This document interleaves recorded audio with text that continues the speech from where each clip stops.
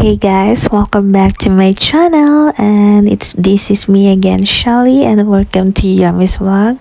So we currently move here in Guernsey, which is a small island in UK, and for today's video I'm gonna show you the shops and grocery store here in a small town of Guernsey, which is the St. Peter Port. So let's go.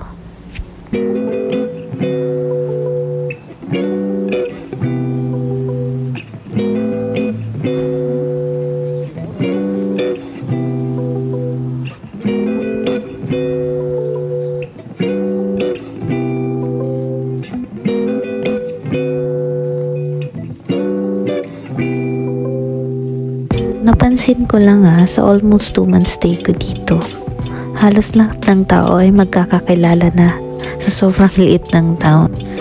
Lagi din silang kumakain sa restaurant for breakfast, lunch, and dinner. Ewan ko ba kung kumakain pa sila sa bahay.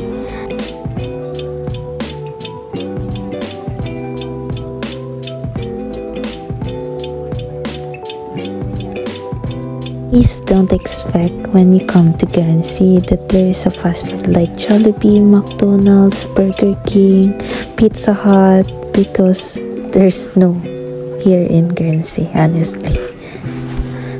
But still, you can find some restaurant who's serving fried chicken or pizza that tastes good as well.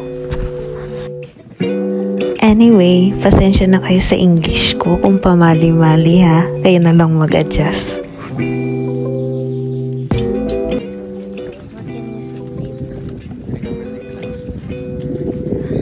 Fresh air. Fresh palms. It's cold here, but as you can see, I'm wearing shorts like this.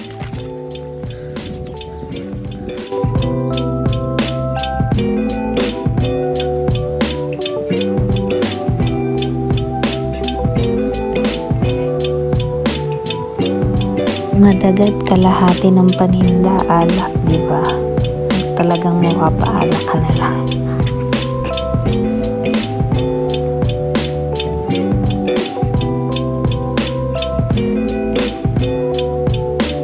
Video mo lang? Can I take video? Thank you.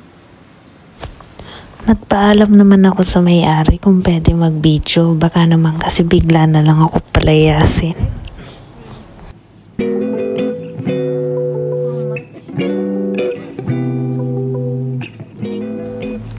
So, 6 pieces of egg will cost 191 in peso.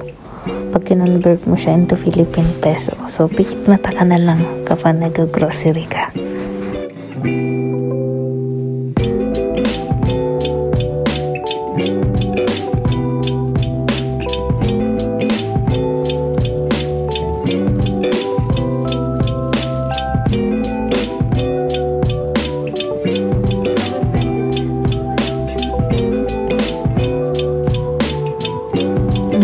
Medyo maliit lang yung store na pinuntahan namin. So most of the stuff that we want are not available, especially the rice, because you know Asians are more into rice, but it's not available there. They have a different types of rice. Itlog lang nabili namin, so naghahanap ulit kami ng panibagong supermarket store at nagkaligaw-ligaw pa kami. Sulit naman ang pagod sa paglalakad kung ganito ang view.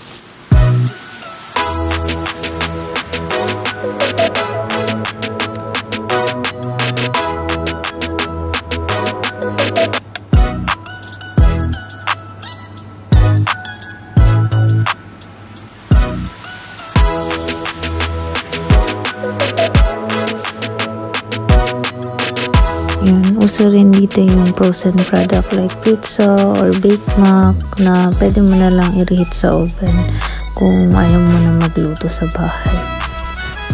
Medyo ginto ang presyo dito ng tissue guys kasi kahit sa CR naman walang bidet, so mapapagamit ka talaga ng tissue all the time.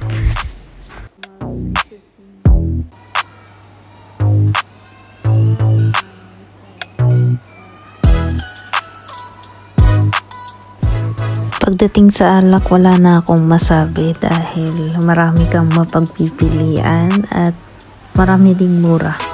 So, ang mga tao dito panay inom na lang.